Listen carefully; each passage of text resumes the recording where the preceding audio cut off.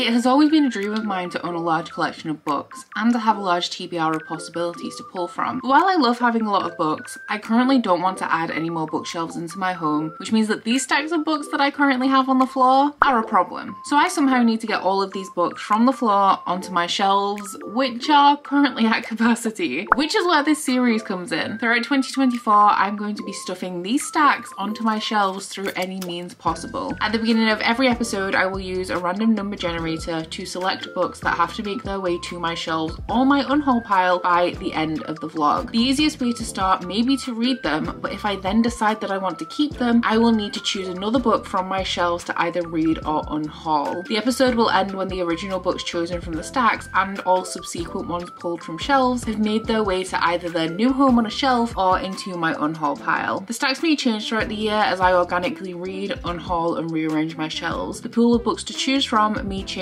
slightly as things get moved around my library, or the pile could shrink with a big unhaul, or even grow if I buy too many books, but the overall goal remains the same. By the end of 2024, the stacks have to go. In episode 1, we scrapped 3 books, and I'm going to be starting episode 2 with 77 books in the stacks.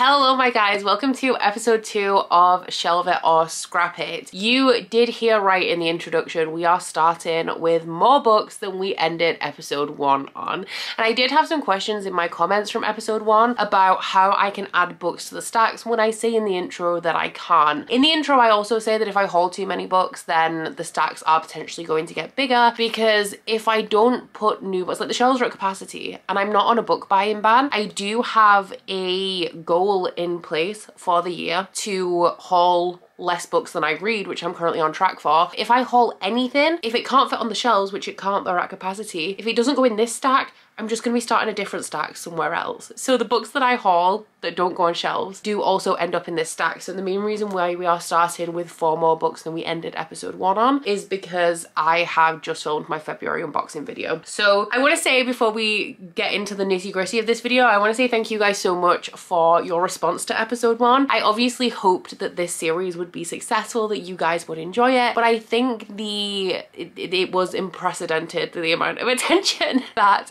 episode 1 got. So in this one, I am hoping to achieve what we did not manage to achieve in episode 1, which is to actually read a book that I liked. I am 100% prepared to DNF, and you guys gave me the confidence to just like DNF willy-nilly if I want to in this episode. So I'm definitely prepared to do that, but my goal is to read something that I enjoy enough to get it on the shelves so that we can see how like later phases of this project might work. It also has become apparent to me that if I did 1 episode a month where we only get through 3 books, we're not going to get through this stack very successfully. So hopefully through a process of reading, essentially DNFing, unhauling, reorganizing shelves, we're gonna have like a total higher than 3 books in this video, but we'll see. Obviously we cannot predict what the future holds, as I feel like episode 1 perfectly illustrated. So I have my random number generator ready to go. It is set at 77 books. Let's see if we can get rid of that strobe, shall we? Is that any better? Yeah, no, the strobe isn't really much better, but let's generate our first book. Oh wow, is that number 67? That's gonna be like way at the bottom in this stack down here. So as before, we have a larger stack balanced on the edge of the sofa. This is book 1, and then book 77, I think is the last one, is at the bottom of this. Get my hair out of the way. Oh my god, this stack here. 77, 76, 75, 74, 73, 72, 71, 70, 68, 60. Instead of going from number 1 down to 77, I think I'm actually going to start at 77 and count backwards. Let's get this out of the way. 77, 76, 75, 74, 73, 72, 71, 70, 69, 68, 6. Oh! 6. Oh! Can we not, guys? Please.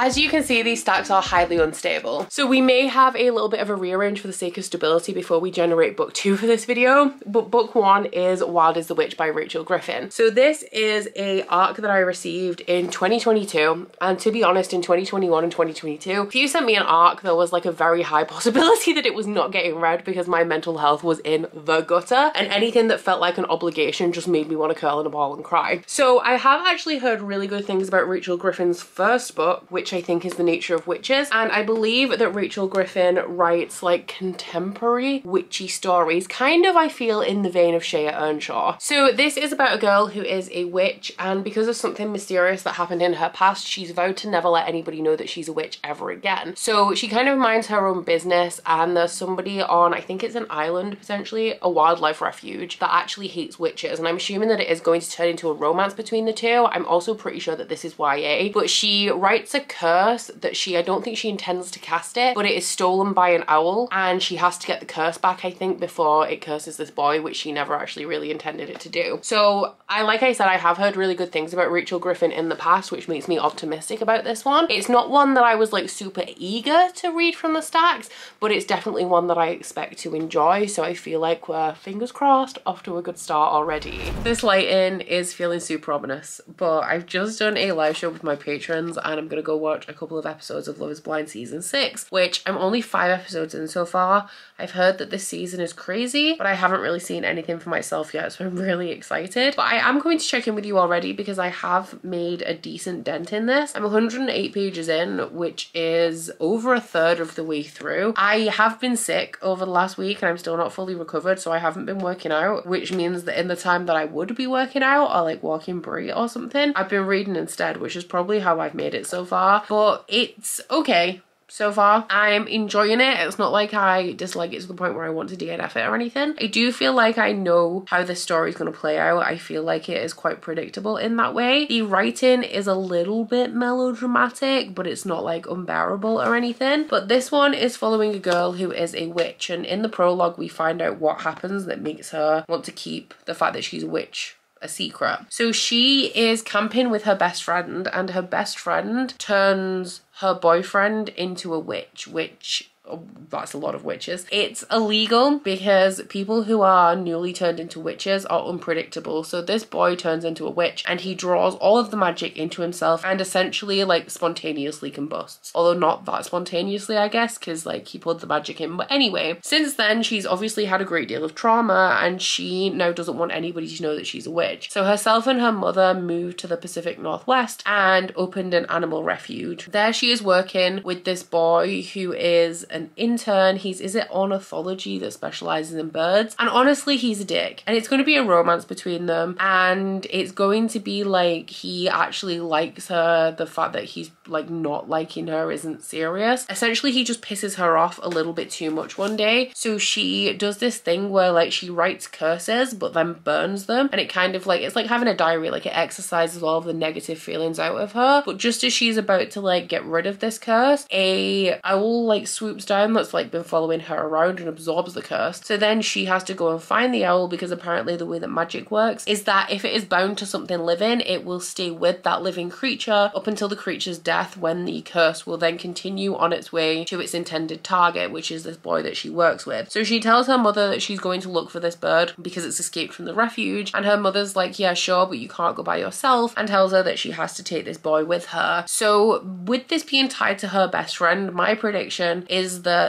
well, I don't know what the specifics of the owl is going to be, but I feel like the owl is some sort of like guardian or sign. It's already been established that like it's magically gifted, that absorbed the curse on purpose to bring her and this boy closer together, to like force them on this journey off into the forest to find the owl that is going to bring them closer together. Now I'm 100 pages in and they are already on their journey to find the owl, so I'm wondering like what the next 200 pages is going to be, because with the speed that we have got to this forest, I don't know how much can be derailed in the forest to fill like 200 pages. I mean, I'm sure I'm gonna find out. It's just I felt like it was proceeding quite rapidly at the beginning with like what I assumed like the rest of the story was going to entail. So yeah, I'm having a decent time with it. I haven't fallen in love with it or anything, but I like it.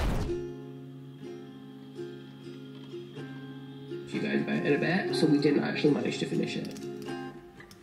to finish it. So we didn't actually manage to finish.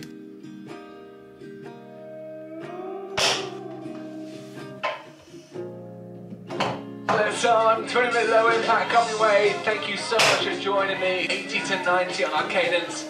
20 to 30 resistance. Before we get into this, I just want to give a shout out to one of my patrons, Ash, who is one of the most thoughtful people and is also the kind of person that sends you like pointless little things to make your day. And the most recent thing I've received from Ash is this super cute positive potato. I did sprints with my patrons the other day. We had a 24-hour readathon and it was when I was at my sickest, and there's just like something going around at the minute, guys, because everybody in those sprints was also sick. So this was like a thank you for hosting the sickathon sprints. It was truly a rough time, but we got through it together. This is just so cute as well. Thank you so much, Ash. Some of the other like pointless things that make my day that Ash has sent me include, I don't know if you guys have seen this, like it's just generally always in the background, but like it's obviously in the distance, but it's a spoon with Taylor Swift's face on. Also one of my most prized possessions. Put the positive potato in the tissue box where he belongs. I'm actually feeling rather accomplished because I have already finished our first book for this video, which is of course Wild as the Witch by Rachel Griffin, and I really enjoyed this. I wouldn't consider it to be a fantasy romance in the typical sense of the word, but it is definitely a fantasy story that has a very dominant romance running through it. Like the romance and the relationship between these two characters is the main focus point of this book, I would say. It was exactly as predictable as I expected it to be. It did continue to be extremely dramatic in a way that pretty much only teenagers can be. And I wouldn't say that the plot was the best, because with it being predictable, it was also quite contrived in its predictability in parts, where some of the things that were going on were just kind of like super obvious and a little bit eye-rolly. That being said, I really enjoyed this and I gave it a low 4-star rating, and I think for a YA like fantasy romance, it's real good. Like, you know, I have not been feeling romance recently in any way, shape or form. I really liked this one, and I think that if I'd have read this like 10 years ago, I would have given it 5 out of 5 stars and loved it. And that obviously isn't to say that it doesn't have its issues, because as I just mentioned, there are definitely things that I didn't love about this, or definitely things that like I could see through or see coming a million miles away, but I had a really good time with it. So I am very happy to say I could unhaul this book for sure. Like I could just be like, I've read it, I'm done, like I never need to see it again, and that is still like kind of valid. But I am actually going to keep this one because there's just something about it. Like I said, it wasn't the best book I ever read and it wasn't like super impactful to me, but I had such a good time that I'm keeping this one, which means that we are heading over to the shelves. But actually something I noticed, because obviously when I knew that this was the book that I was going to be reading, I knew where on my shelves this would go if I chose to keep it. There's a gap there. I don't know why. It is very clear that a book has been taken out of there and hasn't been put back, but I cannot for the life of me figure out, like there's nothing on my TBR or in my wrap up that should be in that gap, and I think I know what book has come out of it, and it's a book that I've been hovering on unhauling for a while. I guess I'll take you over to the shelves and we'll talk about it there, because I don't know why I've taken this book off my shelves. I have no recollection of doing it, but I guess that means I'm going to unhaul it anyway. Well, let's just go over there.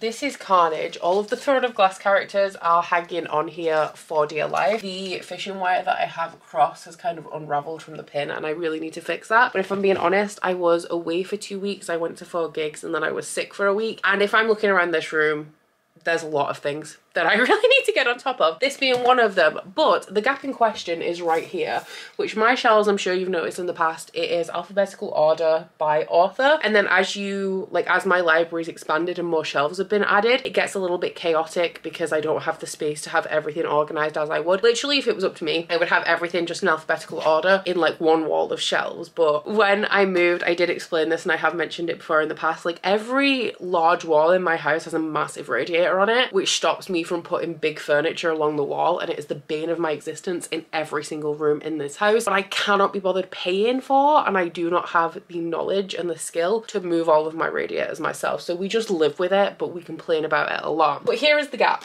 okay, and it's after John Green, so Rachel Griffin would slot in perfectly here. But the book that I think has come out of there is Water for Elephants by Sarah Gruen. This is a book that I read way before BookTube. The start of my book collection was actually book to movie adaptations, and that is because I was a film studies student when I was in college, and I loved it, and I always loved reading, so I really liked to read books and then see how they had been translated into film. So this is from like when I first started building my collection, which to be honest is when I was 18-ish, and it was through thrifting, because through my childhood, like I was very, very poor growing up. I only had a very small collection of books, and I used to utilize my library and like check out 12 books a week, read them, go back and check out 12 more. So my collection only really started building when I was 18. Now if you go on Goodreads, I have given this book 5 stars, and because of that I will not unhaul it, but I couldn't tell you a single thing about this. I couldn't even tell you if I actually enjoyed this book or if I just read it when I was 19, thought it was decent and was like, yeah, cool, 5 stars. So I don't remember taking this off my shelf, but the other day I found it in my unhaul pile. I don't know whether it's kind of made its way there because I've forgotten why I've taken it off and assumed that I've unhauled it, because I do keep dithering backwards and forwards on it. But surprisingly, now that it's in there and I've accepted that it's in there, I'm no longer dithering about it. Like, I'm unhauling this book. And that's the problem with me. It's like the decision to put things in the unhaul pile is actually worse than putting them in there, because I have maybe accidentally put that in my unhaul pile, but now that it's there, it's committed to being unhauled. Decision has been made, which means that this one's a real easy one, because Wild as the Witch is just going to slot right in there, and actually we have a gap. So this one is another arc, another Rachel Griffin arc that was sent to me by Source Books. This one was for 2023. I think it took like a while to arrive, or it arrived after its release date, so I didn't end up reading it. I'm obviously very interested in reading this now that I've read and really enjoyed Wild as the Witch, but I'm pretty sure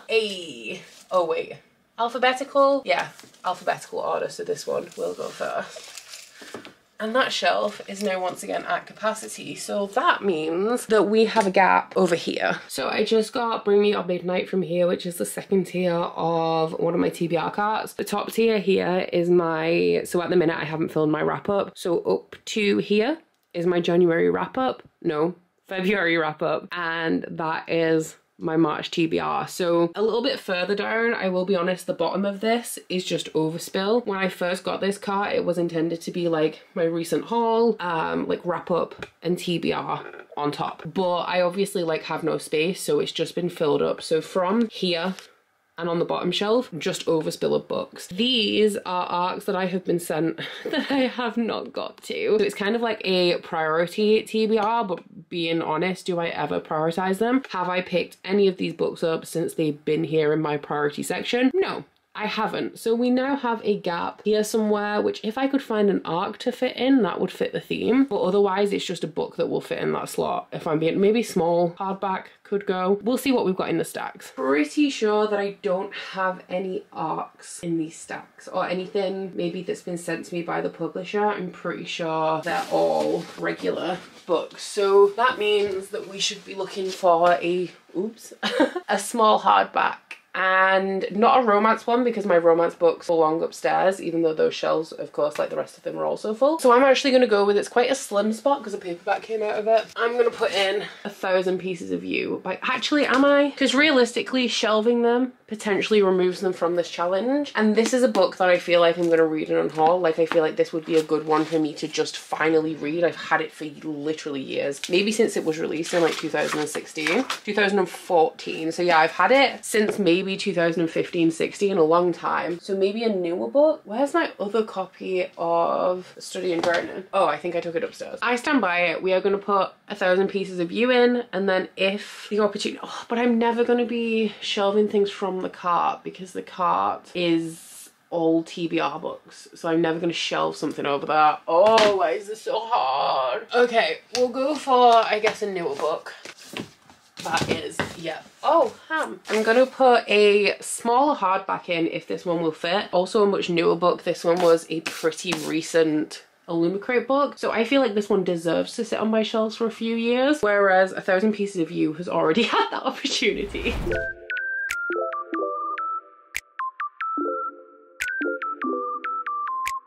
So finally, I managed to illustrate different ways in which we can get the books from the stacks to the shelves, and this is why I said at the beginning of the first video, like, I don't know what the rules, the exact rules and parameters are for this challenge to be able to explain to you guys, because it's very much conditional based on how each book resolves. So with that one, I only read and wanted to keep one book, but because we created a gap somewhere else, because for some reason I'd made a gap in my shelves already, we managed to get 2 books total from the stacks onto the shelves with me only having to read one. So now we are going to pick our second book. We were on 77, but because we've shelved 2, we now have 75. So let's see what book 2 is going to be. That is number 56. I feel like 56, I'm gonna have to count from the beginning just to make sure, because I can't rely on myself to count backwards from 75 that reliably. Let's go. I'm anticipating it being somewhere like around the middle of this stack here. 1, 2, 3, 4, 5, 6, 7, 8, 9, 10, 11, 12, 13, 16, 17, 18, 19, 20, 21, 22, 23, 24, 25, 26, 40.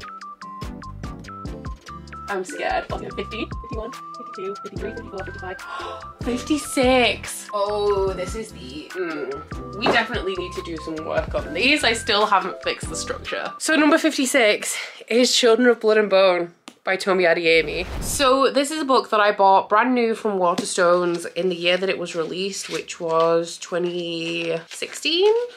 2018, so it's more recent than I thought that it was. It's the Waterstones exclusive with the red sprayed edges. It was very, very hyped at the time of me buying this, and I was relatively new to booktube, so I was in that phase of buying everything that like everybody was talking about, and this has languished on my shelves since then. The only reason it's come off and into the stacks is because I've started reading Joe Abercrombie because I'm hosting First Law along, and so as that collection has grown, it's pushed a lot of things off the top shelf of my books. So this, I don't remember. I don't think I remember what this was about. The back just says, they killed my mother, they took our magic, they tried to bury us, now we rise. Okay, so this is about a kingdom that was full of magic, and then there was a ruthless king that decided that everybody that had magic should die, including the main character Zele's mother. Now anybody that has magic, there's still a few people left, but they have to remain hidden, and it says that the main character Zele has the chance to bring back magic to her people and strike against the monarchy. Very typical YA fantasy synopsis of its time. I have heard really good things about book 1, not so many great things about the sequel, so I feel like I'm potentially going to be bearing that in mind as I'm reading it. Has book 3 for this even been released yet as well? I feel like it has had a very slow publishing schedule for a YA series, and that is why potentially a lot of people's interest has waned, because they've had to wait so long for the sequels that I don't really hear anybody talk about this series at all anymore. I'm definitely excited to read it based on how hyped it was back in the day and to finally get around to it, and I do hope it's one of those YA series like The Demon King that I started recently and really loved, that really is one of the quality installments in like YA fantasy of its time. So today I'm actually going to be doing some more work on our bedroom. We are going to be taking all the pins out of the coving that we put up in the last vlog. If you guys are interested in the whole renovation process, don't worry if you're missing installments of my regular vlogs, because what I'm actually doing is saving all of the renovation clips to eventually make like a full transformation video at the end. That is the plan. I've never made a video like that before, so we'll see how it comes together. But today we are taking the pins that was holding the coving up, hoping that the adhesive is going to hold the coving up, because actually last night we were looking at like tips and videos on sealing the coving and filling in gaps, and we actually discovered that the adhesive that we've used has a very low rating, like review rating on the B&Q website. So now we're a little bit worried about taking those pins off in case all of the coving falls off. Now it does seem that the people who cannot use, who are rating the adhesive badly, are not using pins to hold it in place, which I think is a very common practice when putting up coving. So I feel like it's their mistake rather than the quality of the adhesive. But we're going to take all of those pins out, hopefully fill all of the gaps, seal all of the edges, sand any remaining bits of adhesive off the surface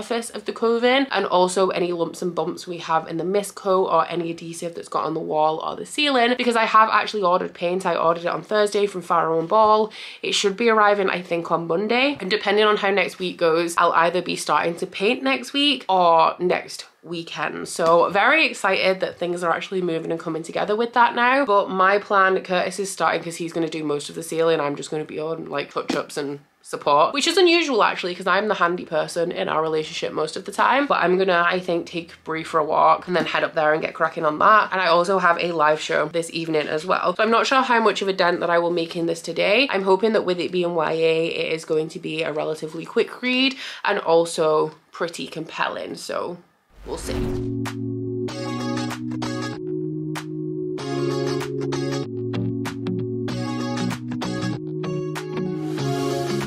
Comfortable, and no one seems to hold me like you do.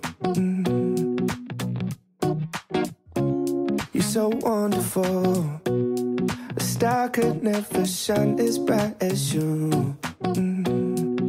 Shine as bright as you. Even the dark days still see light. Even the birds still sing at night. Every word just comes out right when I'm with you, with you.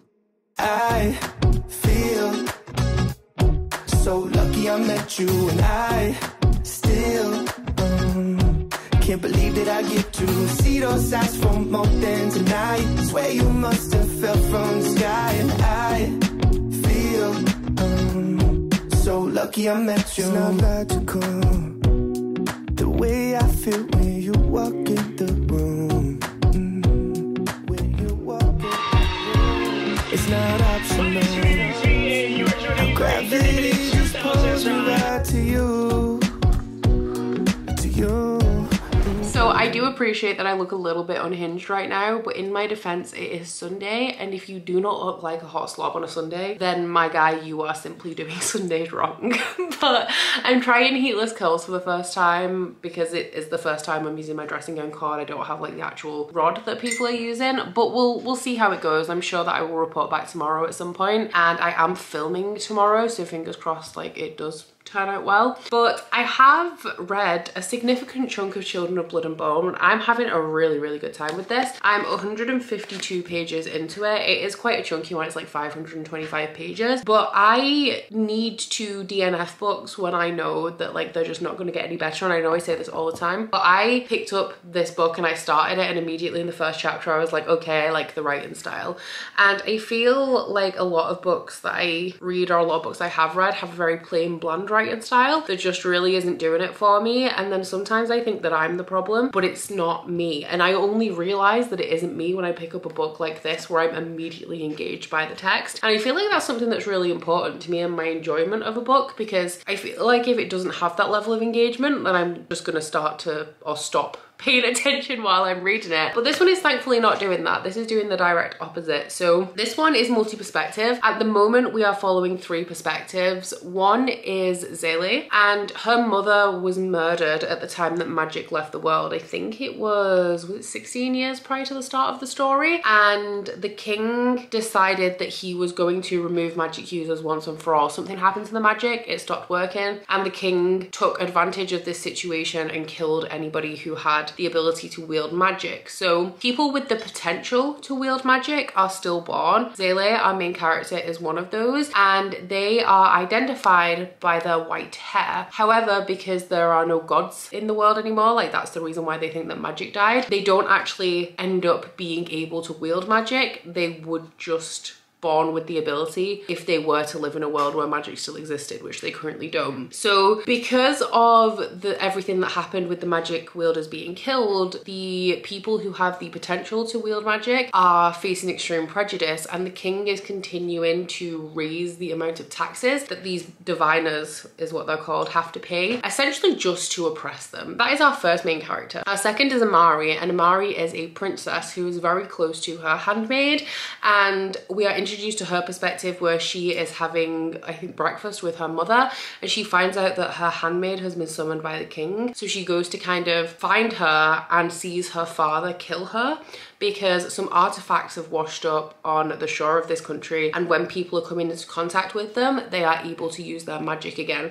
So they use this girl as a test subject to illustrate to the king what is going on. He kills her immediately, and Amari steals one of these artifacts and runs off with it. While she is in pursuit of this, she runs into Zélie and essentially begs her to help her get out of the city, because the royal guard have been sent after her, more for the artifact that she carries than her herself. Like, a lot of the nobility don't know that it was the princess that stole the item. The royal guard don't know, but they have been tasked with hunting down the item. So Zélie can't help herself. She has to help somebody in need. So they manage to escape, head back to Zélie's village, and they are sent on a mission by somebody who does have the ability to channel magic to try and restore magic to the world. Now, our third perspective is Amari's brother, who is the prince, and he is also, as well as being the prince, he's kind of like the captain of the royal guard. And his father, after finding out that it was Amari that stole the artifact, sends his son, I think, is he called Inan? Yeah, to find Amari so that nobody else discovers that it is the princess that has run away with this artifact, and kind of find it all all costs. So he sets off in pursuit of the two girls, but what he is struggling with is the fact that he does seem to be able to channel magic, but in a little bit of an unusual way. He doesn't quite have the white hair that is the normal tale of the diviners, but he is struggling with a magical ability to some degree. So I'm having a really good time with it. I did go on Goodreads and like scroll through some reviews, because like I said, I do know that the second book in this series is rated significantly less than this one. So I guess my plan in that regard is that if I continue to enjoy this one, the third book is released this year, so I'm going to wait and see what the general opinion is on book 3, and if it's generally regarded like higher than book 2 is, then I'll continue on with the series, because I can handle like a disappointing book 2, but I can't handle a stellar book 1 and then the next 2 books just like steadily declining. I'm looking at you, Crescent City. I'm still mad about that. And while I was scrolling through Goodreads, actually, I did see a few people whose opinions I generally trust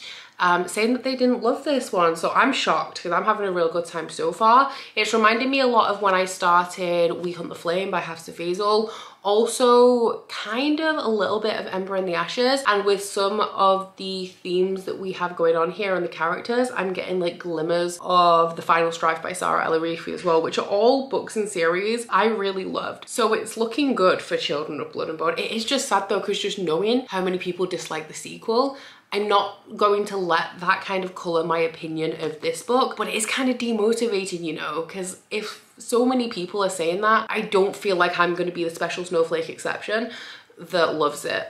I mean, I might be, but it's unlikely, you know? Okay, it's time for the moment of truth, the grand reveal. I did also do Curtis's last night with his dressing gown card, and I wrapped it a different way, but I've just unwrapped his and they look really good. So I'm feeling optimistic because mine have been in for like quite a few hours more than his have. But I wrapped mine, this was more like a braid, I would say, whereas I did his the standard way where you just kind of like wrap it around. Mine has stayed in a little bit better than his did as well, but let's get the scrunchies out. I'm excited. If this goes horribly wrong, I guess we don't film today, we edit instead, because that is also an option.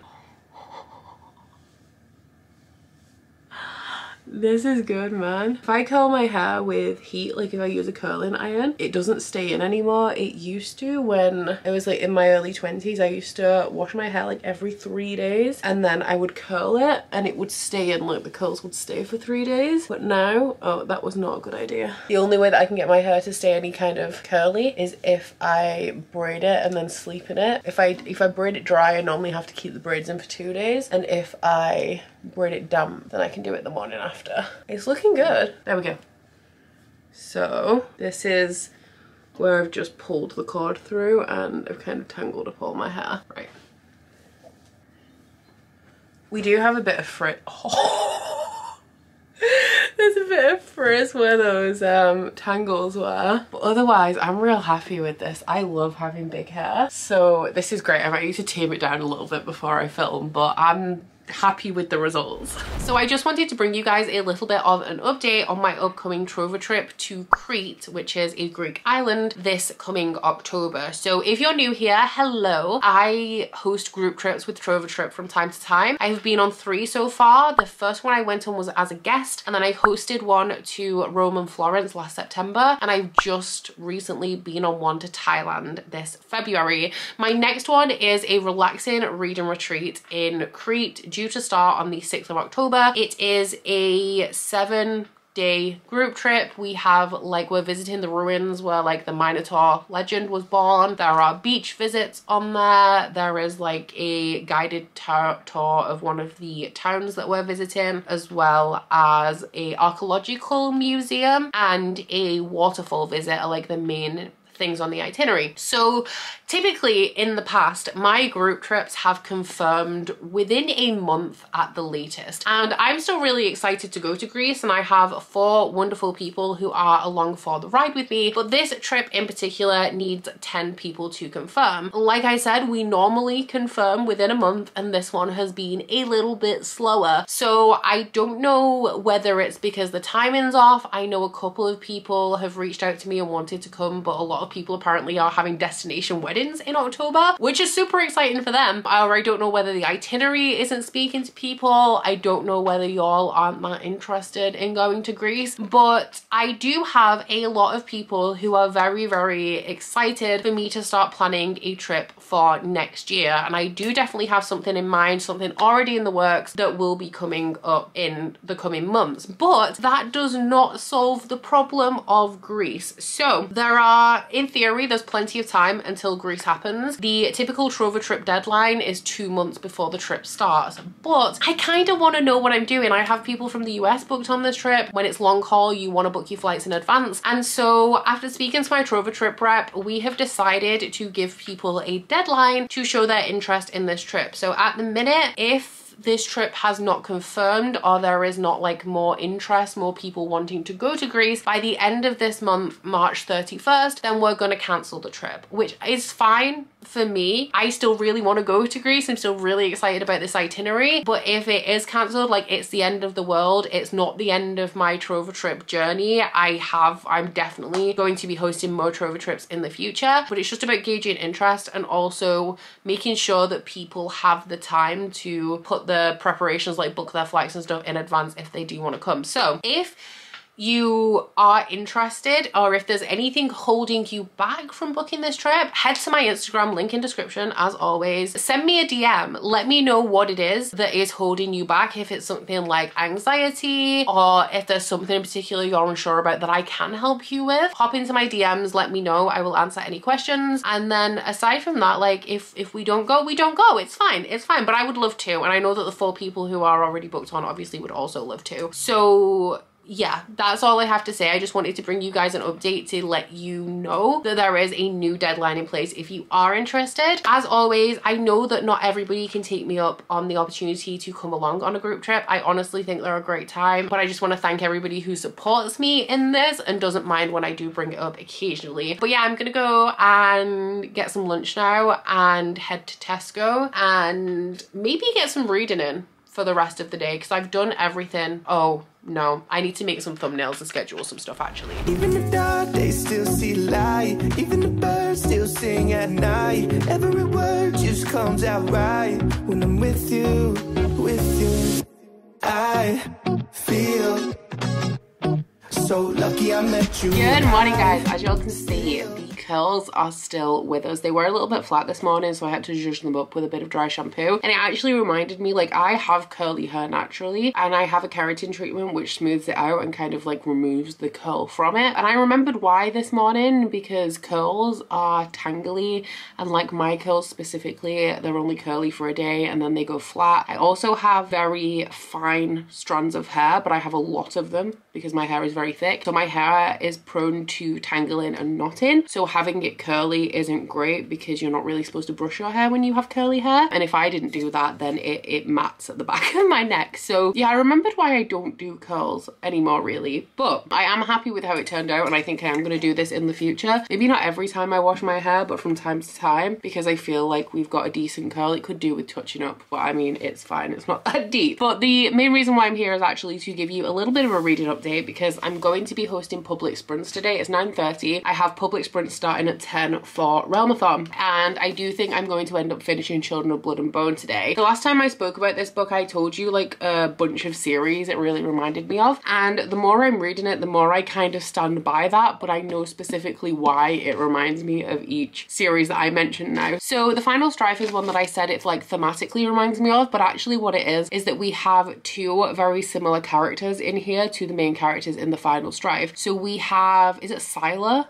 and Anor in the Final Strife, and in here we have Zele and Amari. Now both of these books have a character who is a peasant, like from the lower classes, and a princess who doesn't agree with like the way, she's not quite a princess in the Final Strife, but she is like a member of the high up nobility, and she doesn't quite agree with the way that the country is run, faces some like emotional abuse from her parents, and is pushed into joining like a rebellion or fighting against her family and the government for the sake of the country. And then Zele is very much like Scylla, because they are both impulsive, like act now, think later, easy to anger characters. I also said that this reminds me a little bit of We Hunt the Flame and An Ember in the Ashes, and it is the main character of Inan in here that is reminding me of those series, especially because We Hunt the Flame is about the Sultan's son who is sent to follow the Huntress as she's on a mission, and here we have like Inan following behind Amari and Zele, like trying to catch up with them to, I mean, essentially kill them. And then in terms of Ember in the Ashes, Inan is reminding me of, is it Elias in Ember in the Ashes? It's been a couple of years since I read that series, and I read it all in a week, so it occupied like a very short time of my life. But they're both like commanders, like the sons of important people, and like the commanders of the guard, so definitely giving me good vibes in all of that regard.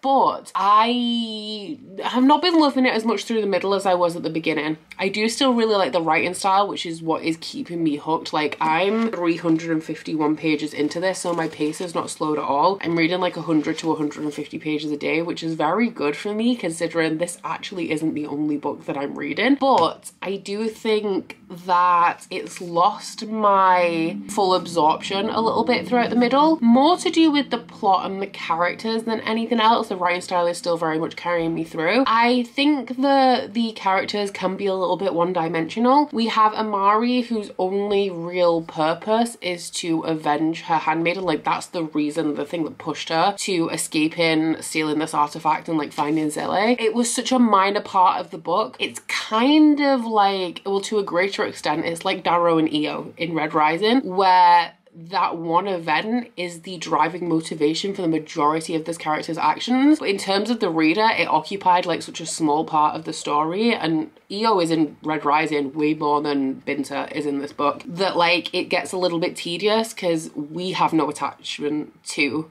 this character that the main character is constantly thinking about and pining over. Zele is super impulsive, that's all I can really say about her. But then Inan, I feel like I like the way that his character arc is going, but I feel like it was a bit quick. Like, I feel like it was almost like a switch flipped for him, as opposed to like a gradual progression towards like where his character is at this moment that I'm reading, that I feel like it was a little convenient. I didn't see it, like I saw it coming because of the hints of like, shall we say, connections that he potentially has to other characters, but I don't feel like his character made any kind of realistic shift. I feel like it was very abrupt, which is all I can really say without spoilers. So I guess whether I keep this, whether I want to continue on with the series, is very much going to hinge on the end. So I feel like if this has enough to intrigue me about a sequel, I'm going to want to keep it and continue. But if it ends in like a very wrapped up manner, I could see myself being very happy just like reading this and not continuing the series, especially knowing that a lot of people don't really love book 2 and book 3 is currently not published, so we don't know the verdict on the series as a whole.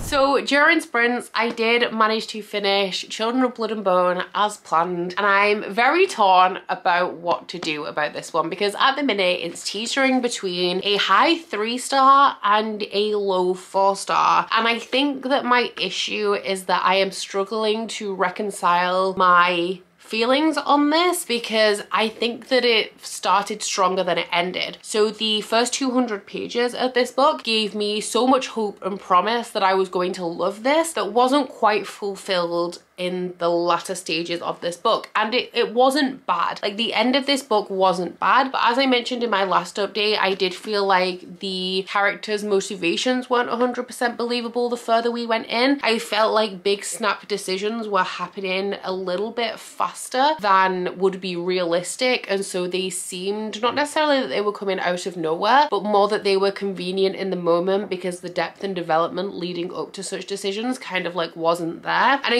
I didn't feel rushed necessarily in terms of the plot. I think it was the character motivations and development that felt a little bit rushed, matching up with the things that they were doing as they were interacting with the plot, if that makes any sense at all. The writing style did continue to be compelling throughout, and because of that I breezed through this. Like, it's a 500-page book and I read it across like pretty much across 3 days, so it definitely hooked me in, and I feel like that's also one of the reasons why I'm struggling to know what to do with this, because it's so rare for me to find a book that's so promising at the beginning. It's like when you read a disappointing sequel people, like the part of you that loves the first book is expecting the next books to be phenomenal, and when it isn't, you kind of gaslight yourself a little bit into believing that it is. And I do kind of feel like that's what's happening to me right now. I am really glad though that I finished this book in sprints, because I had the opportunity to ask everyone, because obviously this was like super hyped when it was released, like what they thought about book 2, why it was disappointing, whether they think I should continue. And actually the general consensus, the overwhelming result, was that a lot of people don't think it's worth continuing this series. But I did say that I wanted to kind of see what the general reception was for book 3 when that was published. I have done a little bit of research into book 3 as well, and the second book in the series is like 415 pages, so over 100 pages shorter. And then book 3, if the information on Amazon is reliable, which it isn't published for a couple of months, so I can't say that it is, but if it is, then book 3 is going to be about 365 pages, which is shorter again, which normally for me, when the sequels to a book are smaller with each installment in a fantasy series, it does throw up some red flags. So I think that I don't know what to do. I liked this story, I liked the plot, I liked the characters, and if it wasn't for the 2-page epilogue at the end of this, I think I would have been very happy being like, okay, this ends in a way where I'm happy to put it down. But the last 2 pages kind of just essentially implies that something happened at the end. You know what, actually no, that doesn't apply anymore, because I looked up the synopsis for book 2 and that tells me what the result of the end of this book is,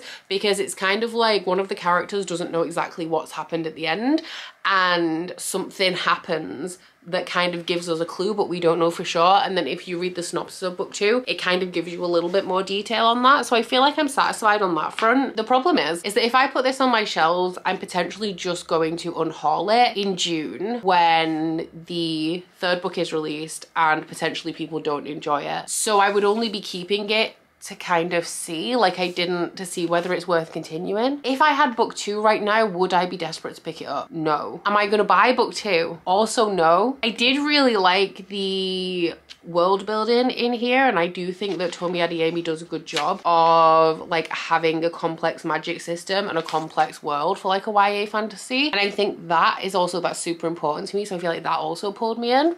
But do I want to keep it? I think I'm happy, because I think that while I enjoyed a lot about this, I think that the execution could have been better, and had the execution been better, I would definitely be continuing with the series, or definitely be hanging on for book 3. Okay, I know what we're gonna do. If we were to shelve this now, if we were to proceed as we should right now, then we would be trying to get this on my shelf, and I would be picking something from the shelf to read so that I can get this on there, maybe on and on until infinity, depending on the results of that. But I think what I'm going to do is I'm going to sit on this until the end of this video. I'm going to put it in my unhaul pile, because that's what I think that I want to do. And if after we've resolved the next book, book 3 for this video, I still have an issue with this being in my unhaul pile, then we will shelve it and see what happens. But for now, this one's an unhaul, and we'll see. This is like why I do the self-destructing books thing, because what I think is gonna happen is that if I say I'll put it in my unhaul pile for now, given 24 hours, I won't care about unhauling it and I won't want to continue. It's just coming to terms with that being a definite, like I hate making decisions. So we'll revisit this soon, which means it's time to pick book 3. So we're now at 74 books. Let's generate. 66. Why are they all so high? So we have 74, 73, 72, 71, 70, 69, 68, 67, 66, which is Princess of Souls by Alexandra Christo. So last time, I'm pretty sure that we didn't generate anything higher than like 40 or 50, so we were in like the first half of the stack. And this time we're in like the last 20 numbers. This one was number, I think, 66, and the last one was in the 50s, the other one was in the 60s. So not only are we only generating high numbers, we're also apparently only reading paperbacks, and specifically YA fantasy paperbacks, because this one is Princess of Souls by Alexandra Christo. This is one that I can't lie, I would be happy to DNF it, if I'm being honest, and unhaul it. It's one that I'm very much unsure about, one that I have no desire to read, but I've hung on to it so that I can give it a try, because like you literally never know. I know nothing about this book. I haven't really heard anyone talk about this book. It could be my next 5-star if only I would give it a try, and that is why I do keep books around to give them a try before I unhaul them. The reason that I actually have this one is because it was the bonus paperback that was included in a Fairy Loot box from 2022. So it is a couple of years old now. I have the majority, or actually all of the extra paperbacks that have been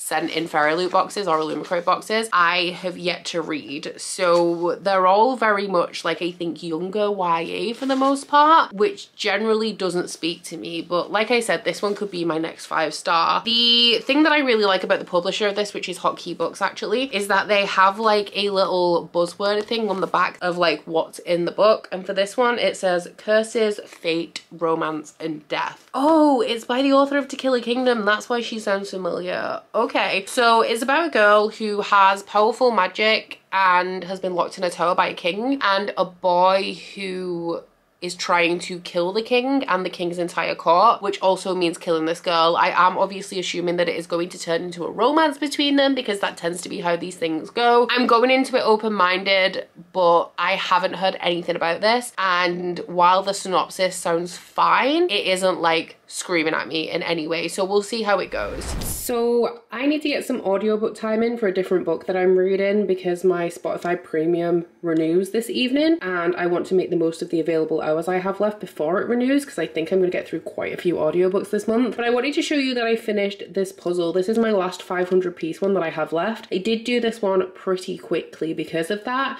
I have one 636 piece left, and then I only have 1000s to go. So hopefully the pace of completing puzzles is going to be slowing down a little bit, but I'm gonna put this one away now and start this one, which, oh my god, I remember when all of the Winnie the Pooh stuff in Argos, you had like cross stitches and knit your own characters, but they all had this purple bee background and font. So I'm really excited to get into this one. I'm gonna start it now while I'm waiting for dinner and get a little bit of audiobook time in, just to make the most of the money I'm paying for Spotify, because it's a lot. So I'm gonna be honest, I don't want to read this book, and I'm not even that far into it. I'm 20, I've just took my bookmark out. I'm 27 pages into it. I've literally just read this, but since this came up yesterday, I have had absolutely no desire to read. The only reason I've got through 27 pages is because I've been reading a chapter while I've been exporting the videos that I've been editing today, and it's fine. I have no draw to it. I have nothing really negative to say about it. I just don't want to read it. Like I did say when we picked it, like I'm happy to DNF this. It's not something I'm interested in. It's just something that I've acquired. I did look it up on Goodreads, and I have found out a couple of things about it that I did not know. The first thing is that this is technically a sequel. I think it's a sequel in a series of standalones. This is actually the sequel to Kill a Kingdom, which is a standalone Little Mermaid Sea Witch retelling, and this one is a Rapunzel retelling about a girl who is an apprentice witch. Her mother is like the royal witch, and every year or so they have like 100, 200 people come to the palace, to the royal palace, and get a prediction from the witches, and then if they can like avert the prediction in some way, the king eats their souls to keep him immortal. And the male main character in here is a guy who has come to the palace as one of these prediction seekers to kill the king. Very kind of basic YA synopsis, very kind of typical YA writing style in here, not in a bad way at all. I just have very, very little interest in this, and so in the nature of this, I feel like, you know, like when you put a poll up and because you can't make a decision, and then when the winner comes in, like you don't want to do it, like you don't want to go with the winning one, you know then that that is a wrong choice for you to make because there's something telling you not to do it. Something just does not want me to read this book, so I'm happy to put it down. Like I said, I'm a never say never kind of person. I want to kind of give everything a try, especially if I have the opportunity to, if I already have it. This, I just don't want to read it, and that's okay. It was like an extra paperback that came in a Fairy Loot. It's not like I wanted to read it at any point and I bought it wanting to read it. I was pretty lukewarm about it when it arrived, and I still don't want to read it now. I think as well, with To Kill a Kingdom being Alexandra Christo's most popular book, I have no desire to read that either, and so reading a like lesser known sequel is not really high up on my list of priorities. And so we're gonna go back and we're gonna pick a I haven't conclusively decided what I'm doing with Children of Blood and Bone yet. I think my gut is telling me I don't need it, and my brain is telling me, oh, but what if? So I think in that regard, we're gonna leave it again and we're gonna go back to the stacks and pick a fourth book. Okay, we're down to 73 books now. Let's generate. Number 40, okay. So I think 40 is gonna be either right at the bottom of here or in this stack. So 12, 13, 14, 15, 16, 17, 18, 19, 20, 21, 22, 23, 24, 25, 26, 27, 28, 29, 30, 31, 32, 33, 34, 35, 36, 37, 38, 39. Ooh, 40.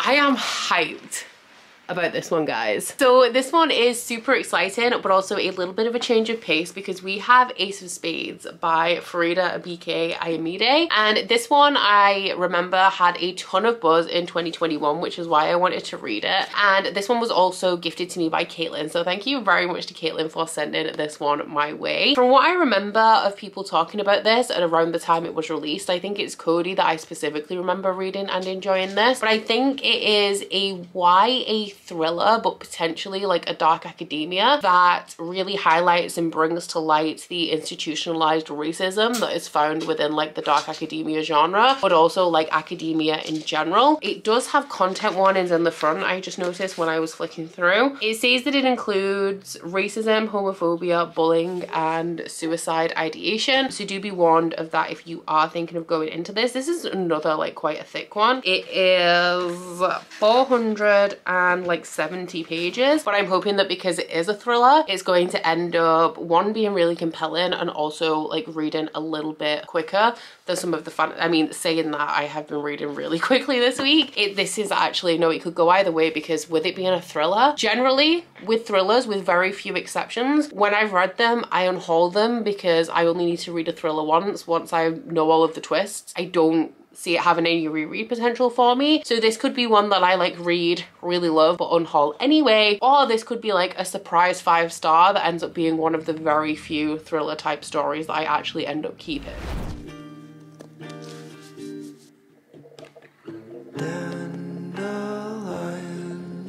The heap of sheets lined on one side of the bed.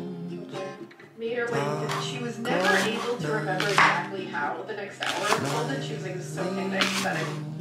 Yeah, which descended on the Upper East Side neighborhood and started talking shit. I got that feeling immediately. You had this look in your eye when you said that fucker's name. No, right. So, my bitch, they kicked her off because that's how this works. I don't know if I would think that, but yeah. We can't do that. Like, oh, of course you can.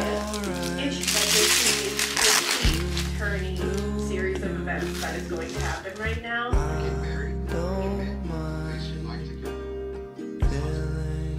Hello my guys! Today is a very exciting day because my paint for the bedroom has arrived. This is super heavy. You should be impressed that I lifted this.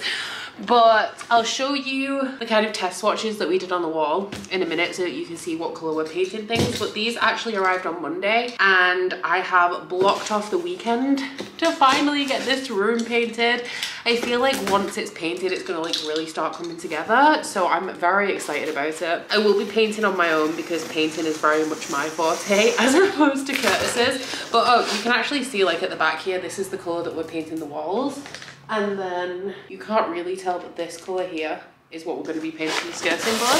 So this morning I went to the hairdressers. I got my keratin treatment redone to keep everything nice and smooth and frizz-free and free of like unnecessary tangles and matting. And I've had lunch. I've made the thumbnail for this vlog actually. And now I'm going to be in here because what I'm going to do is tidy up because there's lots of like dust and flakes of wood and COVID adhesive on the floor. And I want it to be a dust-free environment when I'm painting so that we're not getting like dust and stuff stuck in the paint. But the colour for the walls, yeah, so this color here is number 57, which is off black. We've gone for the estate emulsion because the bedroom is a low traffic area. It's not the most durable emulsion, but for a bedroom it's fine. If it was like a hallway or something, I believe dead flat is the best finish to go for. And then these skirting boards are number 2011, which is blackened, and it's like a very cool, it's a white, but it's almost like a very, very pale grey. I'll show you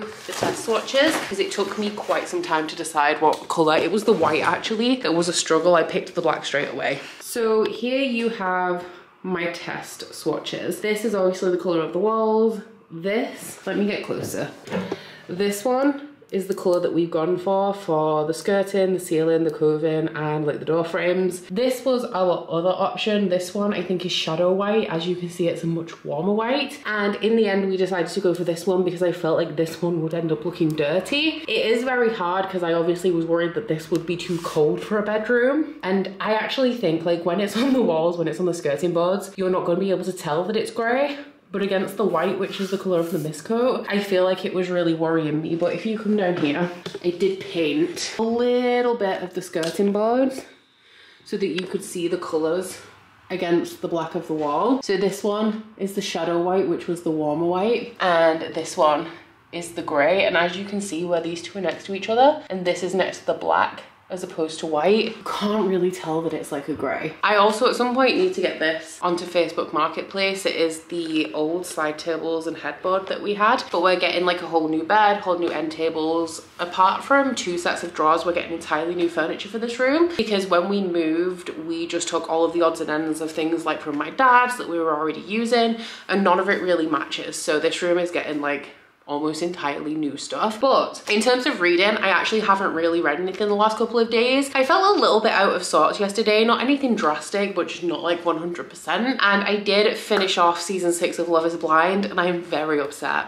about the finale. I cannot lie, I'm devastated. Although for other reasons, I'm very happy. My overall thoughts is that I'm kind of disappointed, but I'm not too worried because even though I'm only like 40 pages into Ace of Spades and I have absolutely nothing to report so far, I'm gonna be listening to a lot of audiobook while I'm painting over the weekend. And top tip, actually, I am so happy that I found this out. A lot of my patrons recommended the audiobook for Ace of Spades. Apparently it's very, very good. It's a dual perspective book and there are 2 narrators. And I was looking everywhere to find it for, not for free, but like with a subscription I already have. So like it's not on Everand, it's not in the Audible Plus catalogue, it's not available at my library. And I already have like a couple of audiobooks that I would like to listen to on Spotify this month. So I was kind of like resigned to just reading it physically.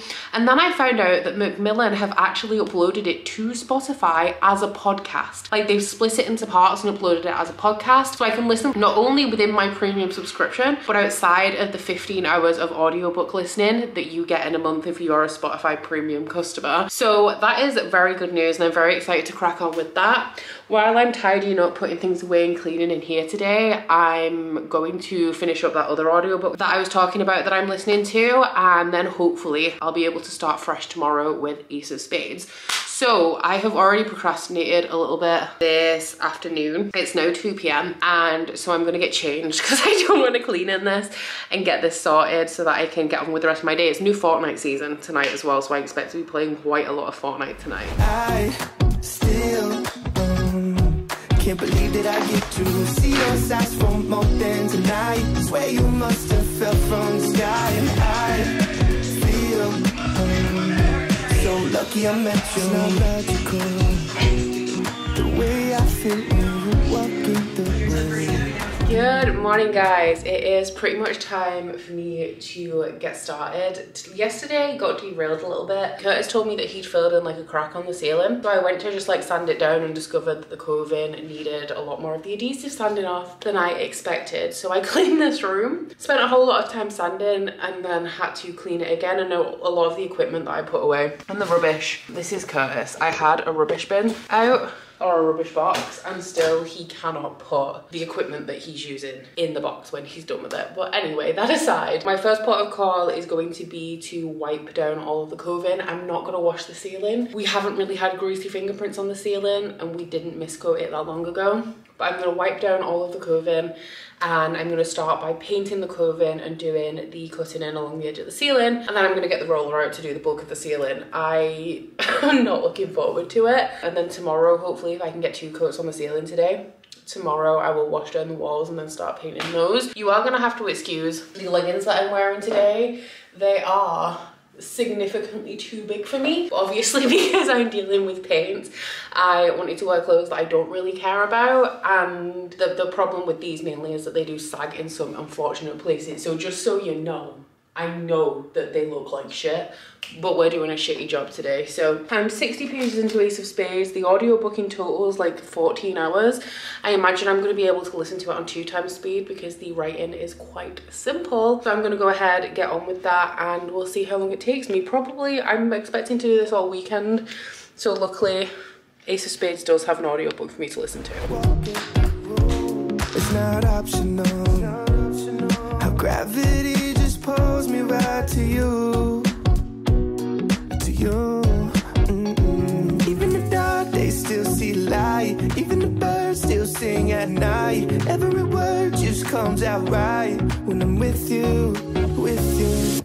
I feel so lucky I met you, and I still can't believe that I get to see those eyes for more than tonight. Swear you must have fell from the sky, and I feel so lucky I met you. So it is day 2 of painting. I didn't quite get as much done as I wanted to yesterday because you need to leave 4 hours in between coats of the paint. So I did do the first coat on the ceiling, which I'm really impressed, because obviously Fire and Wall is very expensive paint. I'm really impressed with the finish on this. I mean, for the price of it, you would expect it to paint itself, but it looks really good. And honestly, I have had a look over it this morning. If I didn't know, like if it wasn't recommended to do 2 coats, I wouldn't say that it needs it because it's looking great. But I managed to do 2 coats around the coving. It was just the actual bulk of the ceiling that I only managed to get 1 coat on, because I would have had to put the second coat on at like 6:15 and I wasn't prepared to do that. So today I'm going to put the second coat on the ceiling, and then I'm going to do the first coat at least on all of the walls and see what time it is like I finished and what time I can start a second coat on that, although I do anticipate it might need to wait until my next free day for a second coat. But I did listen to a lot of Ace of Spades last night, or yesterday should I say. So I'm here to give you guys a little bit of an update. I'm on page 240, which is just past the halfway point. I do plan to finish this today,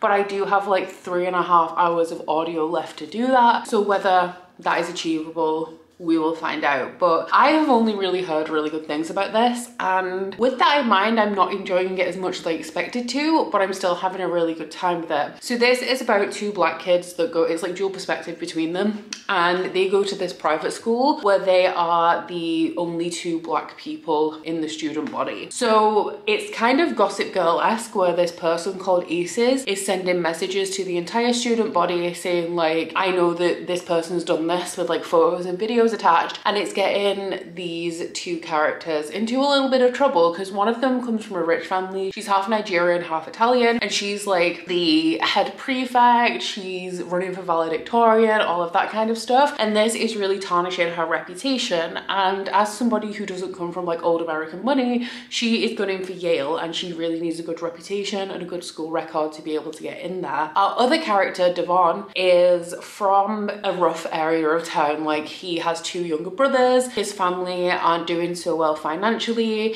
he has been involved in like drug dealing in the past, his father's in prison, and the only real chance that he has at a brighter future is to get into university. He wants to go to Juilliard off the back of this private school. So when photos start turning up like outing him as gay and revealing his involvement in drug dealing, it starts to threaten his future. So these 2, even though they have nothing in common aside from that they are both black and both attend this school, team up to try and find out who Aces is and to take them down. And as they're trying to find out the connection, like why is this person targeting both of us and nobody else, they start to think that this attack may be racially motivated. It is not as spicy as I expected it to be. With the amount of love that this book gets, I expected it to be pacier, like more on the edge of my seat the entire time I'm reading it, and that is not necessarily the case. I would say that it reads more like a YA contemporary than a thriller. It's like, reminds me a lot of things like The Hate U Give. Like, it really dives into the personal lives of these characters as opposed to just the situation that they're in school, like trying to figure out who this person is. There are some mysteries going on about like some of the incidents that these characters were involved with that they are potentially scared of being revealed. That is interesting to me, and I want to get to the bottom of that. And I do have a couple of theories potentially of what could be the situation here. Now I'm not in any position to know whether my predictions are right or not yet, but I do feel like there's potential that it is heading that way. I won't tell you what my prediction is in case it is true, because I don't want to like spoil it and you go in like knowing that, but at the end I'll let you know whether I was right about what I kind of think is going on here. So I do think that my experience with this book has been elevated by the fact that I'm painting, because this is super easy to listen to and it is compelling enough that it's making time pass while I am painting. So I feel like this was a perfect time to listen to this, and it doesn't, like, it's a very long book, but when you're listening to it, it doesn't start to feel tedious. Like if this was high fantasy, I couldn't listen to like 3 hours at once because my brain would start turning to soup. So I feel like it is a very good option to listen to while you're occupied. And also I do feel like I would recommend the audiobook because I feel like the writing is quite simple, once again quite YA contemporary. Not that that's a bad thing, it's just for me that's not what I typically read anymore, so it's not a writing style that I find particularly engaging at this stage in my life. And I feel like the audiobook narration, with it being dual perspective with 2 narrators as well, really brings the text to life. Fingers crossed I'll get that done some point today. I'm anticipating it taking 45 minutes to an hour for me to get the coat on the ceiling, and then probably about 2 hours, because this is a big room. This is why it took us so long to want to do this room, because it is 19.8 linear meters. Like these 2 walls here are almost 5 meters, they're like 4.8 meters each, and these 2 walls are like 4 meters long. Like this is the biggest room in the house, and I never wanted to do it because I knew it would be expensive, because like the carpet's gonna cost a lot because the room is huge, and also like it's a lot of work because it's so big. And also I knew that this room needed a lot of work on it. Like we had to replace all the plaster because we've had damp in here when we needed to fix the roof, and like from before we lived here as well. So yeah, I'm glad that it's finally getting done, but it is like the mammoth task that I kind of expected it was going to be as well. See those eyes for more than tonight, where you must have fell from the sky, and I feel so lucky I met you. Spent my whole life waiting for someone like you, baby, and all these broken roses led to you. Spent my whole life waiting for someone like you, baby, and all these broken roses led to you. I feel so lucky I met you, and I still can't believe that I get to see those eyes for more than tonight. Swear you must have fell from the sky, and I feel so lucky I met you. It's 20 to 6, so I've been in here for about 7 hours, but I have done the first coat of the paint. It looks so good. I'm so happy with it. I was worried that because the light that comes into here is kind of weak, it's kind of cold, it's morning light, it's like a northeast, I think, facing window, or like it would be really depressing when what I'm going for is like cozy. But I'm really happy with it. Like you cannot fault the finish on Faro and Ball. The ceiling looks so good. The walls already with just 1 coat on are so rich, so I'm real happy about that. But yeah, it took a long time. The cutting in was a nightmare. I have bits that I definitely need to patch up, but we'll deal with that a little bit later in the week. I did also finish my book, but I'm gonna go get cleaned up and I'm gonna make dinner, and I'll check in with you guys, let you know my final thoughts on the book and what we're doing about it, either later on this evening or tomorrow, depending on how my evening pans out. Good morning, guys. Last night I had dinner, I had a beautiful dessert, and then I played Fortnite until I went to bed, and I slept in for an extra couple of hours to recuperate from all of the painting that I did over the weekend. But now I'm ready to talk to you about Ace of Spades, which I did finish during the painting process yesterday. I actually painted so long that I listened to this book in its entirety across the 2 days, and also like 70 pages of a different book. This one, I gave it like a very low 4-star, like it's just on the boundary of a 4. I feel like a 3.5, like a very high 3 would be a very accurate rating for this one for me, because I definitely enjoyed the experience of listening to this, but I definitely feel like my enjoyment was enhanced by the audiobook and also by the fact that I was painting, because this writing is very simple. Like it very much reads like a mid-YA contemporary, which is fine because that's what it is. But the audio narration really brings the text to life, and it's quite simple within the writing, which means that listening to this while I was painting was the perfect activity because it was never so complex that I couldn't follow it while I was painting, but it was gripping enough that it kept me distracted and like entertained the entire time that I was painting. In terms of the plot and the themes of this got way more sinister than I expected it to. I did not predict what was going on here. Like, I was very surprised when it was actually shortly after I checked in with you guys yesterday morning. Like, I feel like the entire book changed, and I don't think that some of the elements in here are wholly realistic, which took me out of this a little bit. I feel like the scale on which this plot operates was a little bit hard for me to actually believe, and we also had, like, fitting in with the way that this plot plays out, we had characters in here that completely changed character throughout this. So at the beginning they seem like kind of regular decent people, and there's kind of no progression. It's just in the second half a switch flips and they're completely different people, and it just felt very unrealistic to me that a couple of these characters could pretend to such a convincing degree that the main characters never suspected anything going on up until this plot starts to unravel. But obviously going into this, like, I knew that the main theme of this book was going to be institutionalized racism, and I do feel like what Frida BK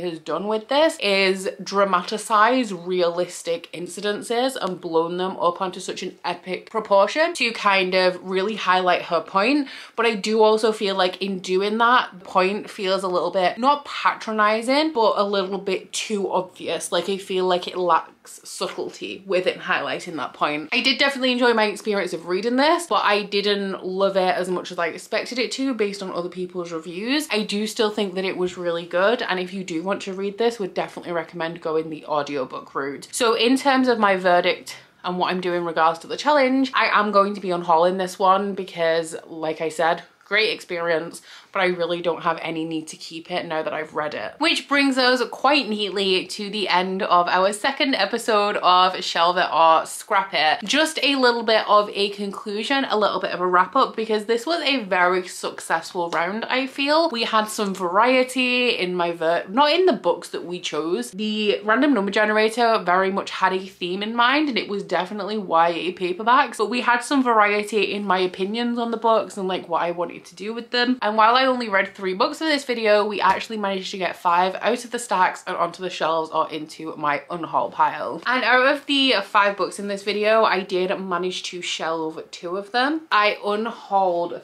3, 2 of which I read and 1 of which I decided to DNF very early on. So down in my comments, let me know what you guys thought of episode 2 or Shelve It or Scrap It. I hope you guys are still continuing to enjoy this project, and I hope that the little bit of extra variety we got in this episode helped to illustrate kind of like some of the other ways in which this project can work. Now, it is going to be very exciting because we are currently at 72 books in the stacks, but the next video that I'm going to film for my channel is going to be my self-destructing books for 2024, which is where I take 10 books from my shelves that I'm not too sure about, that I'm thinking that I might unhaul, and I give them a 12-month period, and if I haven't read them in 12 months, I have to unhaul them. So what that is going to mean is that I'm going to be taking 10 books out of the stacks potentially, but predominantly I feel off my shelves, and setting them aside on one of my book carts, which means that I'm then going to be filling those gaps with books out of these stacks. So while we are currently at 72 books, I anticipate us being a little bit lower because I am going to have also an unboxing as well, I imagine, in that time, but I imagine we're gonna have a few less books in the stacks by the time we start episode 3, and we are currently ending episode 2 on. So let me know how you enjoyed this project down in the comments, guys, and aside from that, please don't forget to like this vlog if you liked it and subscribe if you wanna, and I will see you guys next month with a brand new episode. Bye! Oh, you bite your friend like chocolate. You say you're go and nobody knows, with guns hidden under our petticoats. We're never gonna quit it, no, we're never gonna quit it, no.